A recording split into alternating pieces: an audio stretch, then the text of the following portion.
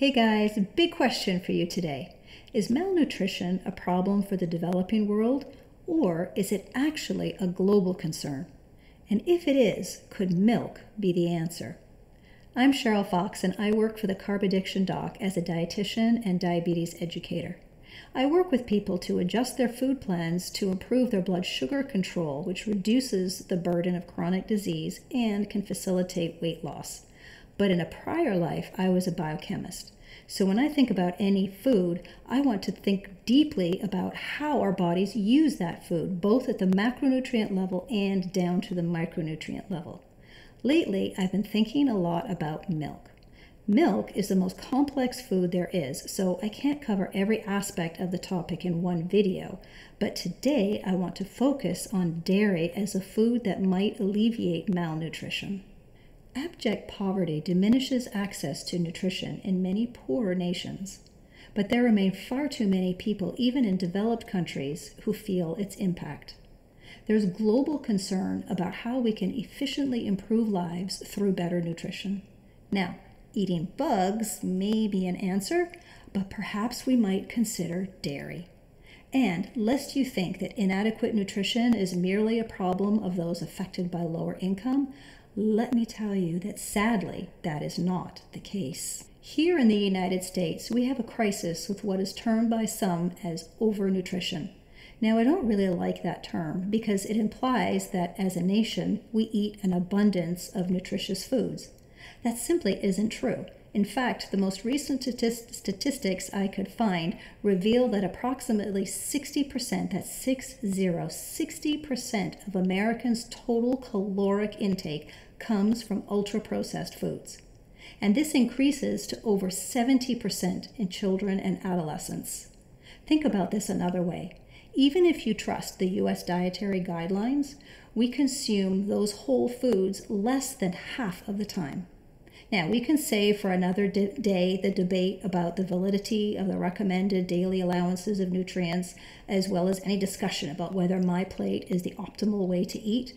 Today, I really want to focus on nutrient loss due to ultra-processed foods. The My Plate visual is what the USDA recommends as an optimal meal. This simple model is designed to make it easy for consumers to see what an ideal meal should look like without too many restrictive details. Your plate should be half filled with fruits and vegetables, and the other half filled with a lean protein source and preferably whole grains. On the side, you see a glass of low-fat dairy, although they mention that fortified soy alternatives are acceptable. The key point is that the emphasis is on whole ingredients, both unprocessed and minimally processed foods. This visual shows us how Americans actually eat. As a whole, we follow the dietary guidelines about 40% of the time and eat ultra-processed foods about 60% of the time. Generally speaking, the NOVA system is used to classify foods into 4 categories: minimally or unprocessed foods, culinary ingredients, processed, and ultra-processed foods.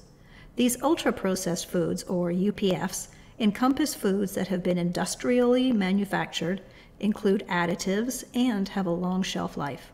Another way to think of UPFs is that although you might be able to make something similar in your own kitchen, you would not easily have access to some of the ingredients they use or manufacturing processes that are used commercially.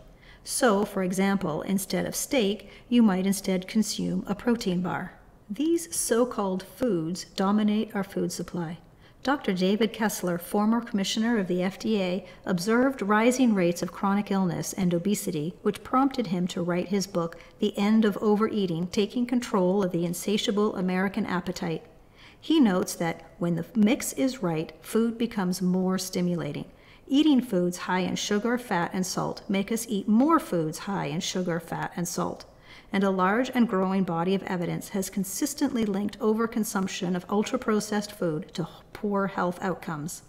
The CDC ranked heart disease as the #1 cause of death of Americans in 2021, even with the confounding issue of COVID.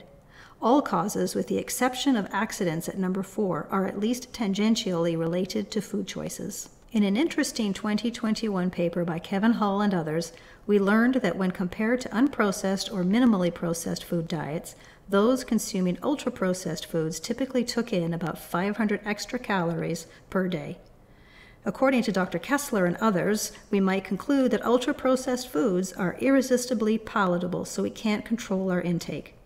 I can mostly agree with that, but what if there's something else going on in addition to our craving for dopamine rewards? Simpson and Robenheimer developed the protein leverage hypothesis, which postulates that humans adjust their food intake to maintain a relatively constant dietary protein intake and consequently will have higher energy intakes on diets with low protein density.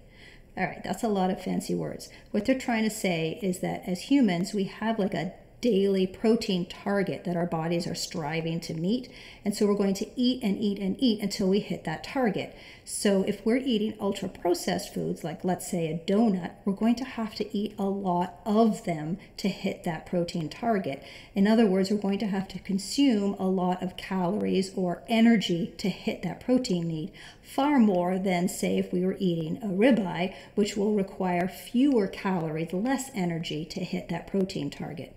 So this hypothesis has been put forward as an alternate explanation for the obesity epidemic, especially if a person is eating more of those donuts than they are ribeyes. But what if instead of trying to meet protein needs, our increased appetite in the face of ultra-processed food was to meet critical micronutrient needs instead?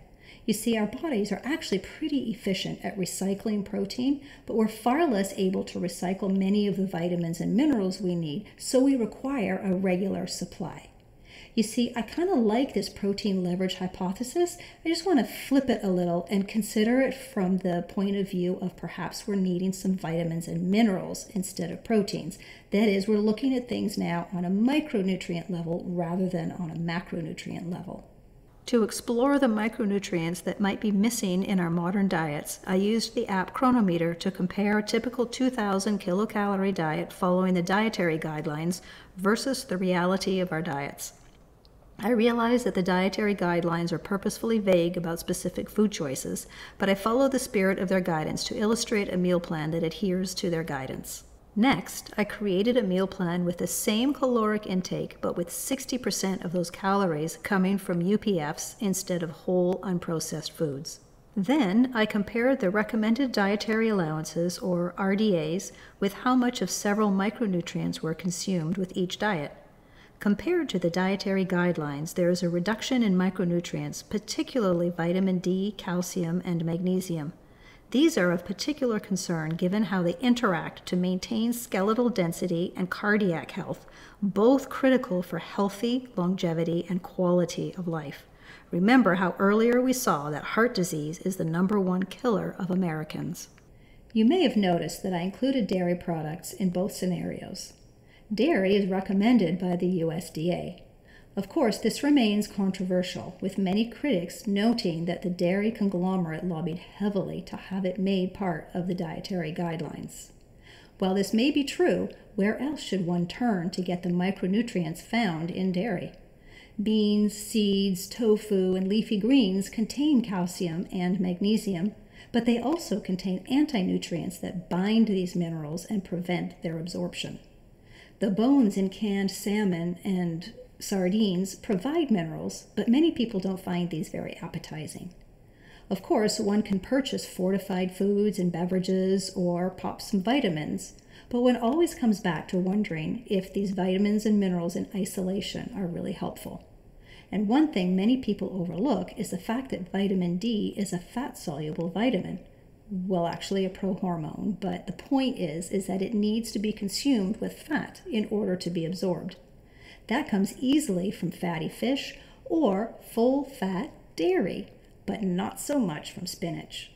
And of course, I always advocate for sunlight as a natural vitamin D source, but I realize that's not possible or feasible for many people during some parts of the year, so supplementation can become important. But milk is a great way to get that vitamin D, and it comes nicely packaged with calcium. So, dairy. A single cup of milk contributes nicely to your daily micronutrient needs.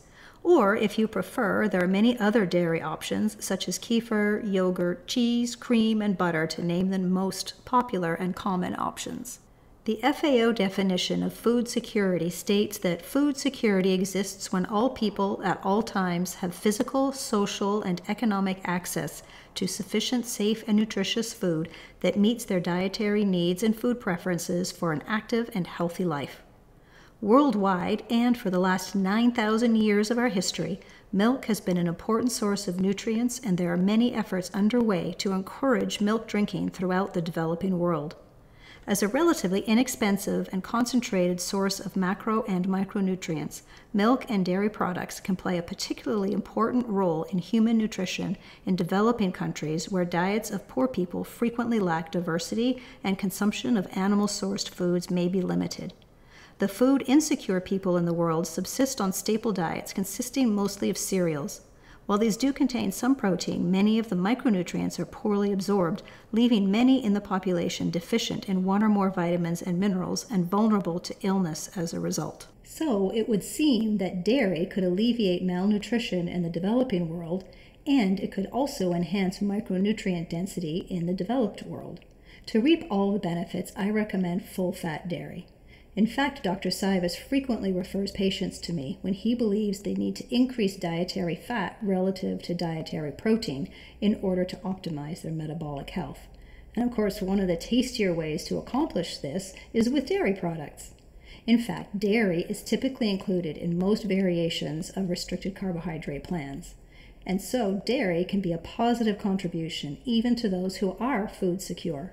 And yet dairy is a rather controversial topic, no less today than throughout all of human history. Most of us consume it, or don't, without really giving it much thought. Today, I've only scratched the surface of other things we can talk about where dairy is concerned, so I hope you tune in to upcoming videos where I delve deeper into all things milk. Thank you for watching. As a scientist, I like to say that I don't breathe without a reference, so I hope that you find these useful if you want to dig a little bit deeper into the things I've spoken about today. Thanks again, guys.